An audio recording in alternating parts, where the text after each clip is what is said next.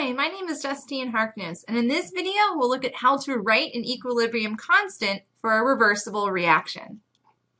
An equilibrium constant is a ratio of products over reactants whenever a reaction is at equilibrium.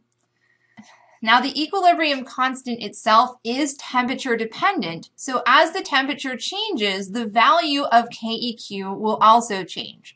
But at a given temperature, the equilibrium constant is a constant, so it will have the same value always. Now, to write an equilibrium constant, we take the ratio of products over reactants. One thing to note is in a KEQ, we will include things that are aqueous, and we also include things that are gases. We do not include pure liquids and solids, and we'll look at why that is in a later video.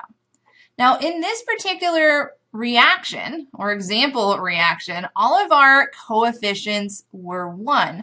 But let's take a look at how this changes when we have other values for our coefficients. Now, here we have coefficients of A, B, C, and D, and to write this equilibrium constant, we still do the ratio of products over reactants, but notice our exponents in our KEQ expression are the coefficients from this balanced chemical reaction. So let's take a look at some examples and write some equilibrium constants. Now, in example A, we have acetic acid dissociating to produce acetate and a proton. Notice that all of our reactants and products are aqueous.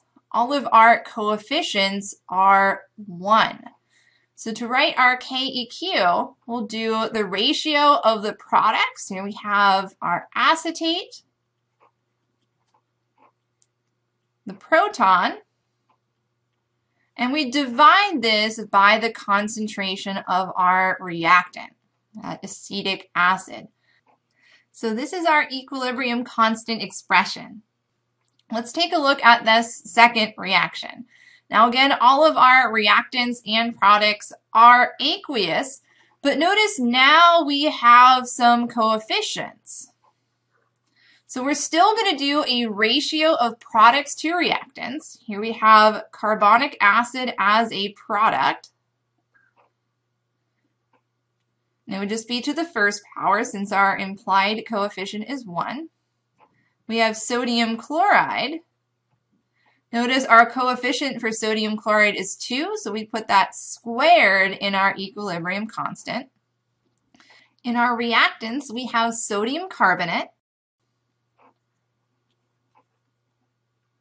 It would have an exponent of 1 since it has that implied coefficient of 1. And then we have hydrochloric acid. Notice we have 2 of them in our balanced chemical reaction. So here our exponent for hydrochloric acid should be 2. So this would be our equilibrium constant expression for that second reaction. So now you should feel more comfortable writing an equilibrium constant expression for a reaction.